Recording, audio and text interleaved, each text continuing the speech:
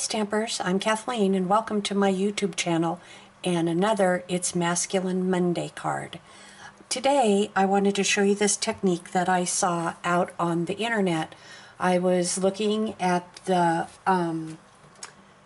Live Love Cards website and Darlene DeVries, and she had used this technique using the Distress Inks by Tim Holtz, and I just knew that I would be able to do the same thing using Stampin' Up! Products because, as you know, I love my Stampin' Up! Products. So to do this card, we are going to need the new Wonderland stamp set, and you will find this in the new holiday catalog, and we'll be using the tree.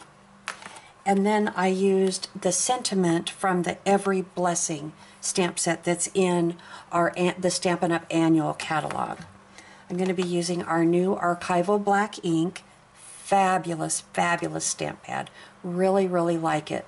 It stamps so nice and crisp and black, and you'll just be thrilled with it also.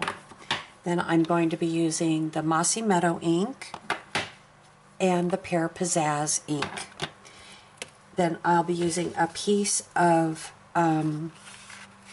Mossy Meadow cardstock, 2 strips of our Dazzling Diamond glimmer paper, and a piece of watercolor cardstock.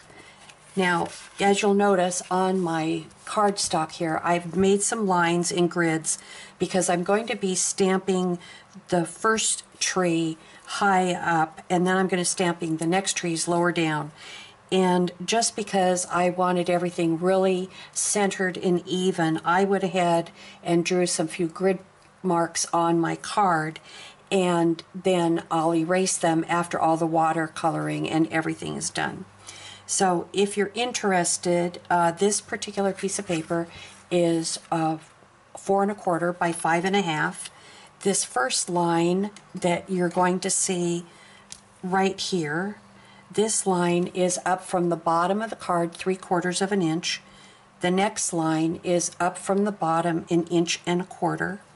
The line here and here, they're just centered. There's just a mark made in the center of my card, and both of these that I will be using for lining up are 1 inch from each side. And after I complete all my stamping, then I'm going to go ahead and I'll trim the card down to the size that I actually want it. But I decided to stamp on the full-size sheet to get started. And so let's get on with this. So like I said, we're going to be using the Pear Pizzazz. We're going to be using the Mossy Meadow. And I need to get my stamp cleaner. Just be right with you, because I'm going to be changing ink as we go along, so I'll need to be able to use my stamp cleaner. And this is my Stampin' Up! Cleaner, and what's really nice about this is that you apply your cleaner to one side and then the other side stays dry, so it allows you to clean off your stamps when you're working and keep them really nice and easy to use. So we're going to be doing that, and so let me go ahead and we'll grab my first color. The first one that I'm going to be doing is in the Mossy Meadow. And because it's a larger stamp, I just decided to go ahead and ink it upside down as opposed to the other way around. This way I can just make certain that I've got a really nice quantity of ink on my stamp. You're also going to see that I have some marks on the back of my stamp. What I did is I found the center line and made a mark, and I made a mark out to each side of the line that's on the bottom of the stamp. And I found the center line to the, to the center of the trees. And this will allow me to also make sure that the stamp is up and down, vertical, and exactly where I want it. So let's go ahead, and we're just going to line everything up with the marks that I have on my cardstock. We'll go ahead and get a really good image. Okay, now what I'm going to do, because I'm going to be stamping lower and I don't want the ink to get down to the bottom areas, I'm going to use micropore tape, and I'm just going to run an area of this across right at my pencil line, and we're going to mask off the bottom of the card. What's really nice about the micropore tape is it is waterproof, and so when I'm going to be doing my watercoloring on this, it's going to help me keep everything looking or all lined up and looking crisp and clean. Okay, so now that we have that down, I'm going to take my stamp and clean it off.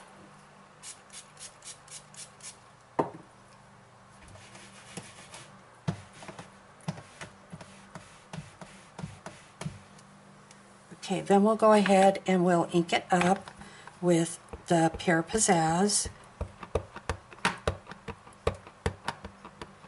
And again, I want to make certain that I've got really good quantity of ink on my pad or on my stamp. And sometimes I'm just not sure, so I just, again, turned it over. So now what I'm going to do is going to take the image and I'm going to stamp on either side of the tree.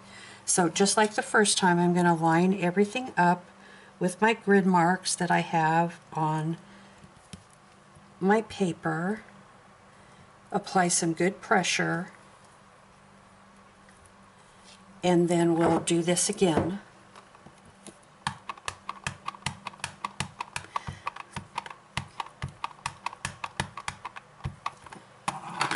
Okay, so we'll do our final stamping, and just like we did on the other one, we're just going to line up the lines, and then we'll go ahead and apply our stamp. And I'm giving it some pretty good pressure to make sure that everything gets transferred the way I want it. So now what I'm going to do is I'm going to take this top area across the top of the card, and I'm going to use another piece of the micropore tape, and I'm just going to run a strip right across the top. And this will then mask off the area that I'm going to be applying the water to. Okay, so now we're going to be using a aqua painter, which is just a container. It holds water, has a brush on the end, so it's a way of applying water and being able to have a consistent amount. And then I'm just going to start in the middle and work my way over, blending the colors on the trees. And you'll see that the water will react to the stamp or to the ink that we've applied, and we'll just be able to get a really nice gradation of color across the card. So then you'll just repeat everything on the other side, and every time you do this, it's going to come out just a little bit different.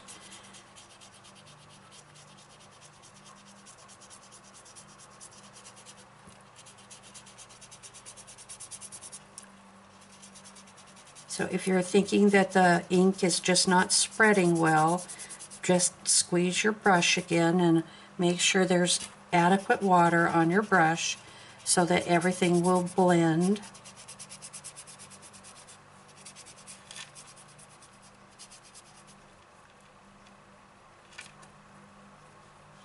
Just like that. So now we're just going to pick it up. It says here, I'm going to pick it up.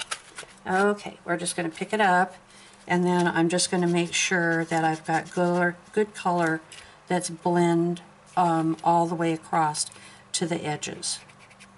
Just like that. Okay.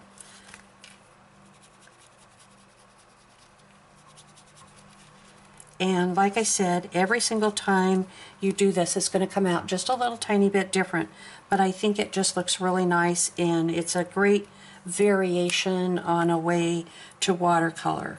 So then what we're going to do is we will just take off the micropore tape, And you can see how that gives us a nice crisp edge. And we're going to take the same off of the bottom.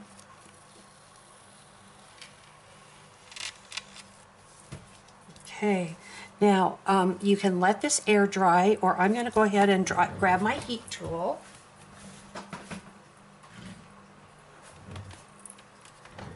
And all we want to do is to just let this dry. And you'll want to apply your heat across the cardstock. And if you're finding that it is starting to warp a little bit, you can turn it over and dry the back of the cardstock. And that will generally flatten out any warping that's happening.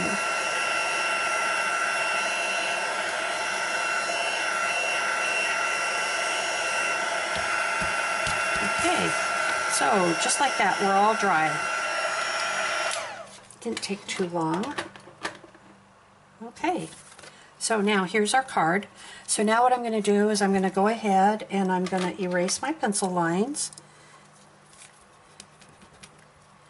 And then you won't know that I was the kind of person that just had to have lines on everything so that I could make sure that it was all centered. You could easily stamp this and not do the grid marks. Like I say, I'm just kind of funny that way. I really like things really lined up and looking uniform, and the pencil marks are just a way for me to do that. But fortunately, they all erase really well, and you'll never know that you had run that across there. So what I'm going to do is I'm going to take my cutter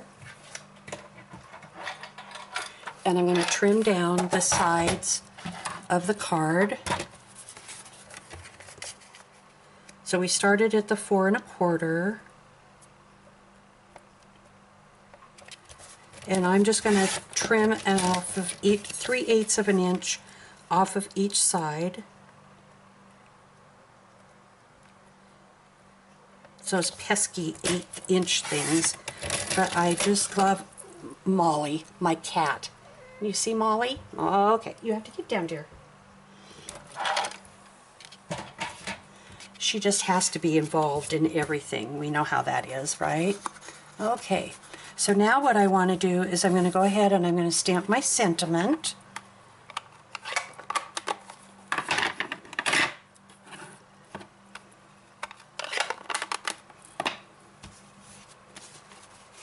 Okay, so we got our archival black ink. And I have my sentiment. Make sure that's nicely inked.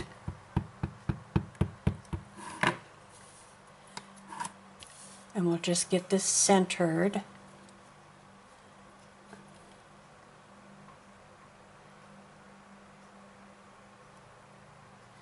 On our card. There we go.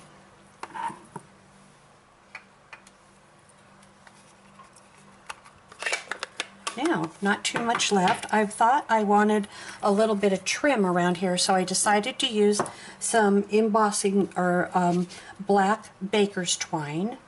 So I'm going to take my snail adhesive and I'm just going to put a little bit down each side of the card.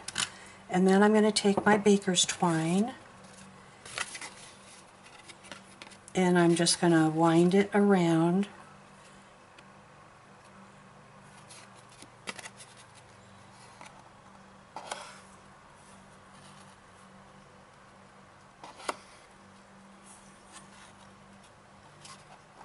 Okay, and wind it around the back and trim it off.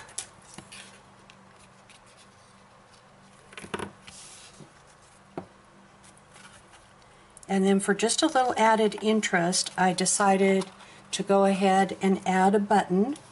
So I've taken one of our Stampin' Up! Black buttons and I've run the baker's twine through it. And then all I'm going to do is kind of cinch this up on this one side and leave it a little spread out on the other.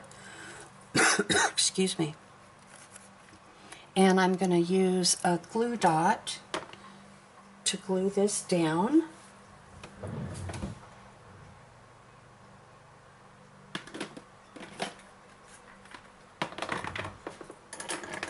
And they're always easier to take off with a pokey tool. At least I have an much easier time with it. So you can go ahead and you can apply the glue dot directly to the card, or you can apply it to the back of the button and then just place the button where you want it on your card. I think I'll just put it right there. Just like that. Just adds a little bit of interest to it. Now we're going to take our cardstock and we're just going to go ahead and fold this in half. As I said, this was 11 by 4 1/4, and it's scored at 5 1/2 to make a standard size card. And I have my 2 strips of my Dazzling Diamonds glimmer paper, and I'm going to use the Tombow ink, or the Tombow glue. And we'll just apply this to the sides of the cardstock.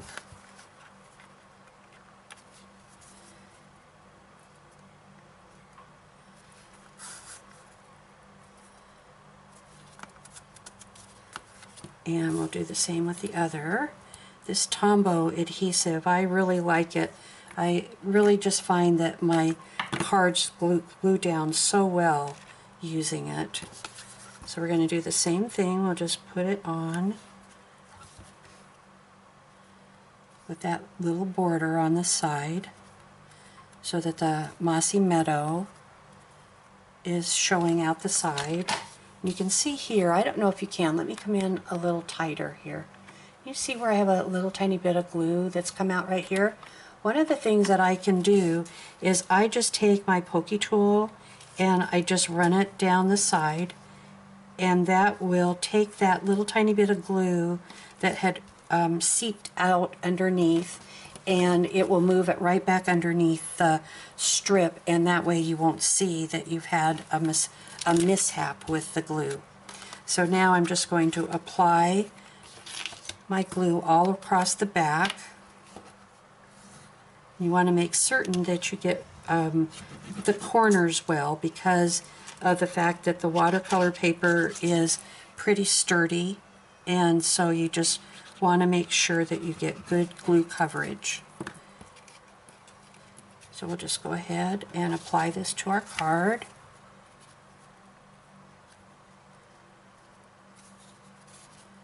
Just like that.